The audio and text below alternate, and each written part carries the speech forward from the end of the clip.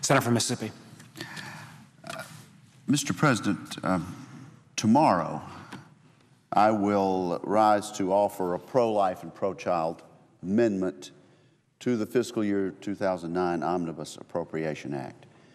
But more than that, it will be an amendment that is pro-freedom, that follows in the line of reasoning of my friend, my colleague from New Jersey. It is anti-oppression, pro-woman, and anti-coercion. My amendment tomorrow will restore the Kemp-Kasten anti-coercion population control provision that has been a fundamental part of our foreign policy for almost a quarter of a century. Since 1985, the Kemp-Kasten provision has denied federal funding to organizations or programs that, as determined by the President, support or participate in a program of coercive abortion or involuntary sterilization. Should my amendment pass, then President Obama would be able to make an official determination as to whether organizations engage in such coercive practices. This Kemp-Kasten amendment has been included in appropriation bills without substantial changes for 23 years until today.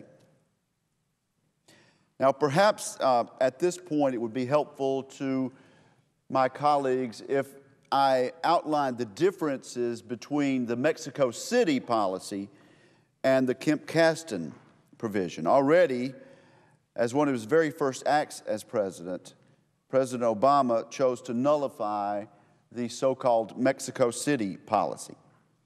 The Mexico City policy said the U.S. would not federally fund groups that promote or provide abortion as a method of family planning.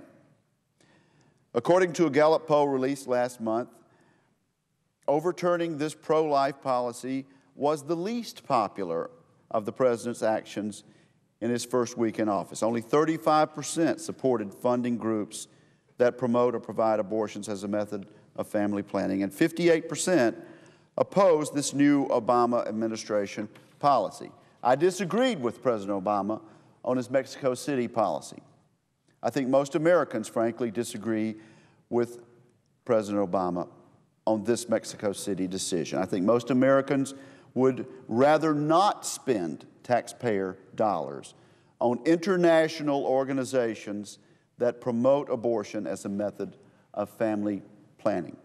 Having said that, I'm not surprised by the President's decision. He ran, frankly, as a pro-abortion candidate. Senator McCain ran as a pro-life candidate.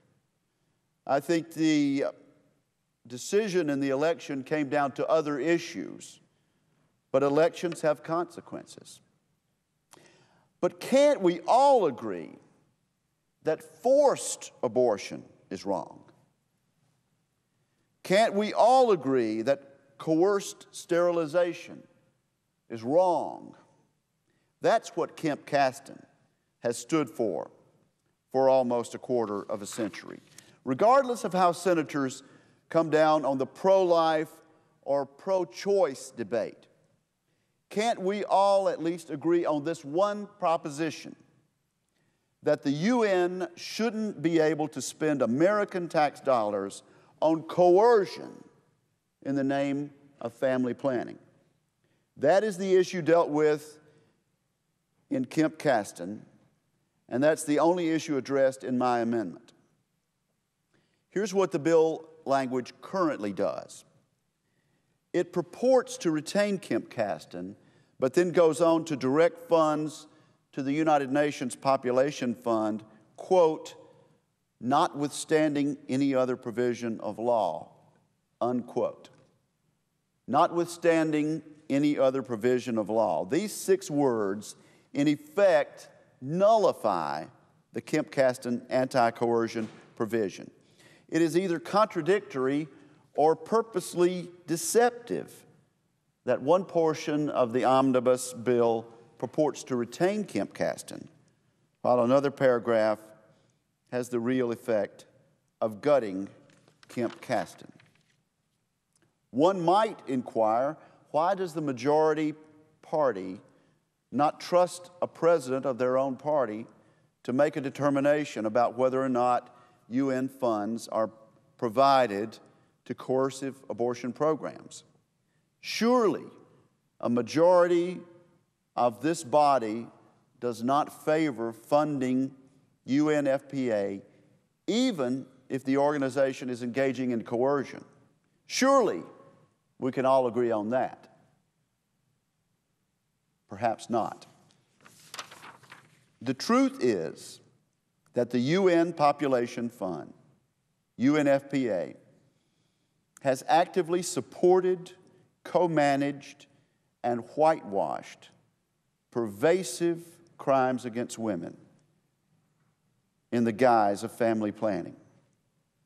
Just last year, the United States State Department found once again that the UNFPA violated the anti-coercion provision of Kemp-Kasten and accordingly reprogrammed all funding originally earmarked for the UNFPA to other maternal health care and family planning projects.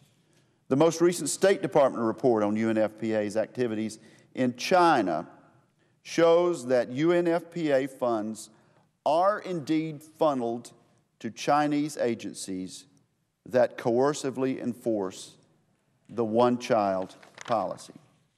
What has changed in less than a year? Are we to believe that all these organizations have suddenly shifted their policies? This bill gives UNFPA a 25% funding increase and a deadly exception. What has really changed is that we have a new administration with a pro-abortion agenda. I don't think coerced abortions were what the American people voted for last November. Creating this exception specifically for UNFPA makes a mockery of long-standing U.S. policy to protect human rights abroad. If we cannot stop the abuse in other parts of the globe, at the very least, we should not be encouraging abuse with United States funds. We should be pressing the UNFPA to conform to human rights standards instead of trying to change human rights standards to conform to the oppressive Chinese population control program. By creating a loophole for UNFPA, we regrettably send a message to oppressive governments that coercive abortion is really not a serious concern for American citizens. This message could not be further from the truth.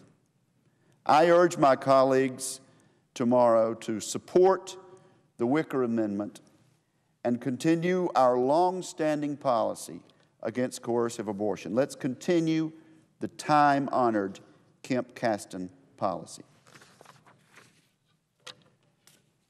And, Mr. President, I suggest the absence of a quorum.